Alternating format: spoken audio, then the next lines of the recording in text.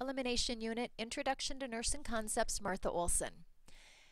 Nursing care before and after the urinary elimination test is very important because NCLEX wants to know, are you safe? Do you know what type of prep they will need and what kind of safety things do we need to do for them afterwards?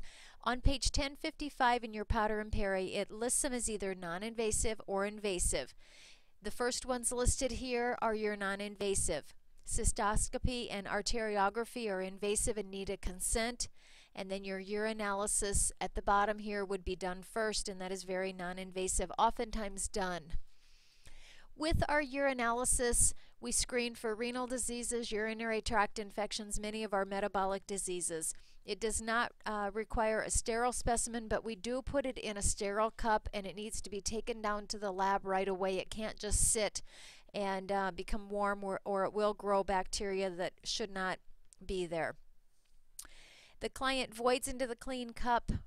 We can use a brand new urinal or a brand new bedpan and collect it from that, but not one that's been rinsed out. They have to void before defecating so it's not contaminated with any feces. And if a woman is menstruating, remember to make note of that because it will probably have some red blood cells in it.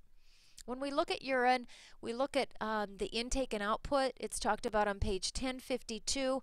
Remember, we use a graduate, set a piece of paper, a paper towel on the floor, then set the graduate on top of that so we have that barrier.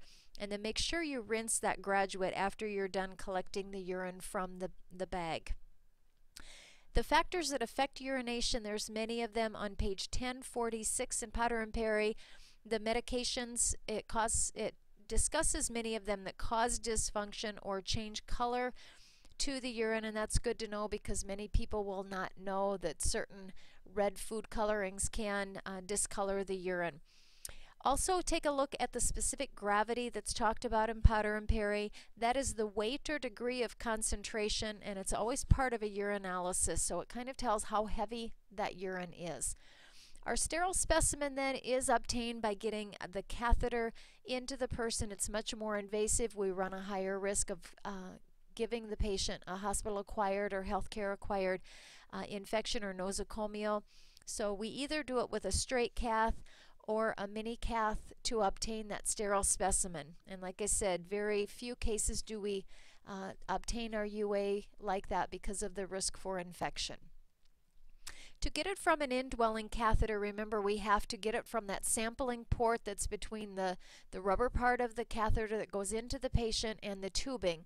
We pinch that off for a period of 3 to 5 minutes to collect some urine in that area by the sampling port. We cleanse it very well then with an alcohol wipe, put a 10 milliliter sterile syringe on that, and then withdraw the urine from that sampling port. It's not very hard to do, and it is something that helps us to be able to obtain that specimen of urine very easily. With an upper GI or barium swallow, we're using a contrast medium. It requires the patient to not eat or drink NPO. They need a consent. The bowel will be cleansed with a prep the day before. And then anytime we give a patient barium, we need to make sure that they are given the laxatives after the exam. For a patient to tell you, I don't need that laxative, strongly encourage it because barium is very constipating, and 3 days down the road when they're trying to defecate with the very hard brick-like stool, they will wish they had taken your advice for that laxative. Other diagnostic exams, the KUB stands for kidneys, ureter, bladder, and that requires a bowel cleansing and a liquid diet after the test. Our scopes then go into the body, so they are considered invasive, and we would need a consent for those.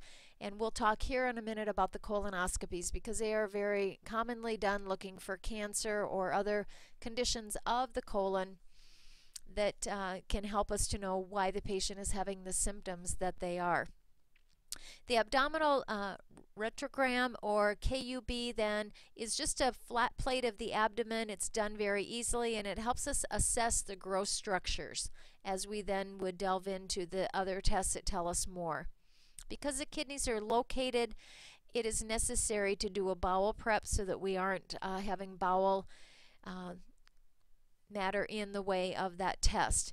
And then the IVP is the entire urinary system looking for some kind of dysfunction with that.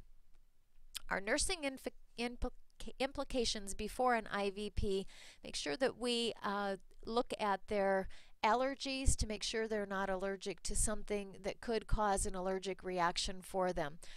For many, with this dye that goes in, if they're allergic to iodine, they will also have problems with this. It's nephrotoxic, and so with your older adult, make sure that we are giving them plenty of fluid, assessing their kidney function beforehand, and that's your BUN and creatinine, so that they are able to eliminate that dye then from the body after the test is completed. During the test then, the client oftentimes will tell you, I feel metallic tasting in my mouth.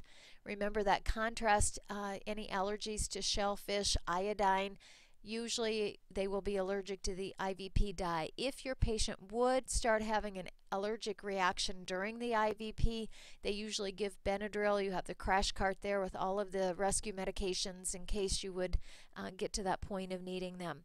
Before an IVP, there'll be NPO. They give them the dye through your IV, so you'll want an 18 or maybe 20 IV site to be able to use, and then they will feel hot or flush during that as that dye then circulates through the body. After the test, again, they need to resume their diet, but we will try to push the fluid so that that dye can be eliminated from the body. It can be nephrotoxic or toxic to the kidney, so again, get the dye out as soon as we can when that test is done. Monitor intake and output. Other tests that are done, oftentimes the renal scan, the CT scan to visualize, and most of our small hospitals in this area have CT scan at every facility, so they're very easy to do. Not too long ago, they would have to wait for the truck that had the CT scanner in it to be able to do tests on their patients. And the ultrasound, again, uses the ultrasound waves to visualize any abnormalities of the kidney or lower tract to help us identify what is going on. The cystoscopy is a scope that goes in and visualizes the bladder and urethra. The patient lies still and they go up and are able to biopsy in case there is a cancer or metastasis. We watch for urinary retention afterwards simply because if that scope causes swelling to the urethra, they will then not be able to eliminate the urine after the test. So get a hat in the room, make sure you tell them we're watching for intake and output. Encourage the fluids to flush the bacteria that might have been introduced during the scope from that lower urinary system. And then your signs of systemic infection would be your fever, dysuria, and hypotension for them. Probably the most severe test that we're going to talk about is the angiogram, and that's where they put the dye in to be able to see the vascular supply of the kidneys. This is kind of a step down from any procedure they have, so we will get vital signs when they come back very frequently, like every 15 minutes times 4, every half an hour times 2. They will be on complete bed rest for 4 to 8 hours with some kind of pressure dressing or sand bag to that groin area where they went into that vein to be able to complete this test. You always want to check your pulses downstream from where they were assessing that vein, and so usually on the leg or the extremity of that side you will check pedal pulses, circulation, are they able to wiggle, do they have a blood flow to that area, and capillary refill that returns within 3 seconds. Monitor intake and output. Again, we encourage fluids to flush that contrast dye from their system, and checking the circulation in the leg and that site for bleeding are typical questions you might see on your NCLEX questions because it's safety. When we look at the scope for the bowels, they're commonly done. It is a same-day surgery procedure. The person gets the directions and they're prepped from the clinic where they see their doctor and set this test up. They need very clear directions as to their diet, how and when they start the prep, and what they can expect from that. What they are looking for is any polyps, which are precancer, hernias, Crohn's disease, all of that can be seen through the scope when they go up from the anus up into that person's lower colon. The nursing care before and after, clear liquid, bowel cleanser, usually a product called Go Lightly or Meg Citrate is used. Then the morning of, they will give enemas till clear, and remember, we only give 3 enemas. Anything more than that, if their bowel is not cleaned out, you need to be calling the surgeon that will be doing, or the physician that will be doing the colonoscopy. They're NPO so they don't aspirate, and then because they get a sedation and also have a risk for injury to that bowel, like a perforation, they would need a consent signed. Your worst case scenario is perforation of that bowel where they get a very big peritonitis and would be on antibiotics and possibly even have to have surgery to repair that part of the bowel that was perforated through with the scope.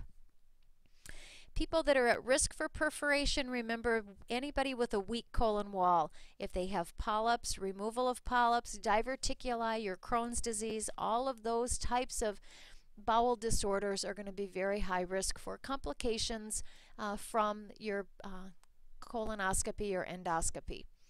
An upper GI or barium swallow would be done before the colonoscopy.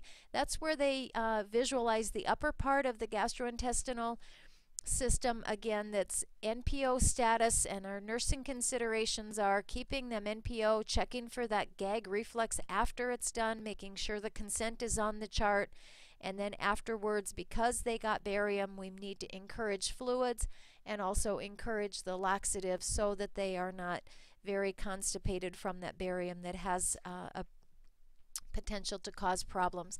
One of the new articles that I read that pertains very well to this unit is an article that was in Nursing 2012 that talks about a medication that is not constipating. It's not a laxative, but it helps people that are possible cancer patients that are taking a lot of opioids for their cancer pain to not cause them to be constipated. It is a med called methyl naloxone, and it's one that this article talks about that I thought would be interesting and evidence-based practice to present to you at this time.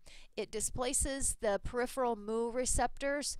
It's a sub-Q med that's given every other day, only as needed, and no other bowel interventions are needed with this. So something that you might take to Cindy or your other instructors, or as you're looking at patients that have constipation as a result of being on some of the opioid medications, this is something new that we are reading about. And lastly, to think, which is more serious, urinary incontinence or urinary retention?